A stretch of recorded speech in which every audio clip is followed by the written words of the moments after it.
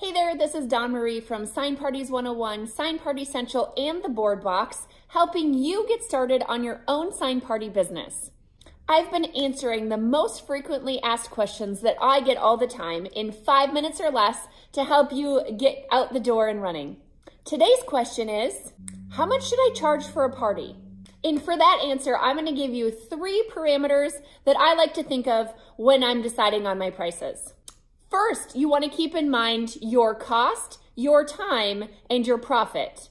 First, you want to calculate everything that's involved in your costs as far as making that sign goes. So you're going to look at the time it takes you to prepare the materials, the time that it's going to take you at the party, the cost of supplies, the cost of your employees or instructors that you have to do the parties for you, rent, all that kind of stuff. Your cost for that sign, calculate it out and make sure that you're charging enough to cover your costs and include a profit. We always want a profit.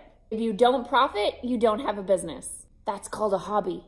There's many different calculations that you can use to get that base price. Maybe it's your cost times 3. Some people do length plus width times 2 of their sign. There's many different ways to figure it out. The most important thing that you do is you make sure your costs are covered and you're making a profit.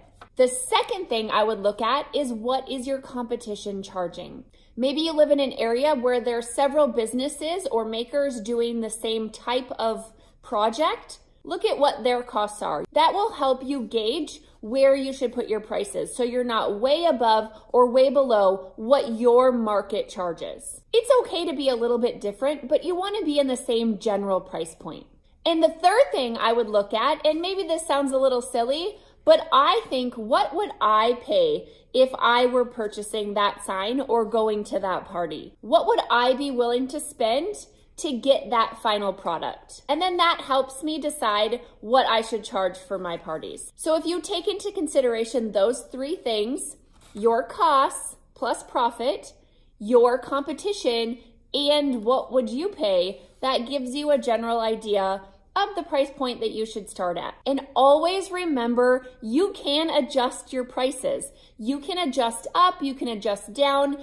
Just because you start at one price does not mean that you have to stay there forever. So just keep that in mind when you're starting out, and don't get so hung up on what you're gonna price it at that you freeze and don't start. Just start and adjust from there.